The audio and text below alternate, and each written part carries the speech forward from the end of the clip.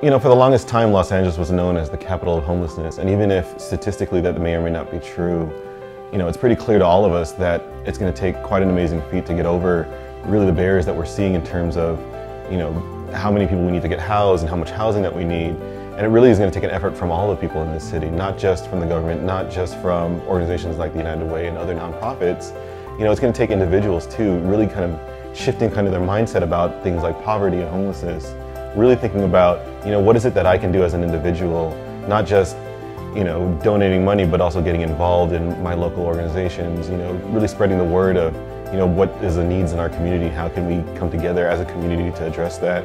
HomeWalk is definitely one of those opportunities, I think, where 10,000 plus people get a chance to meet each other and kind of figure that out together, and say, I might just be an individual, but together maybe we can have a larger impact. And I always hope that at the end of HomeWalk, they get to go home back to the communities and say, all right, now how can we do this every day? How can we have our own versions of HomeWalk, our own versions of really getting people together to say, maybe I can't solve these problems by myself, but with my neighbors and with my community, maybe we can come up with something.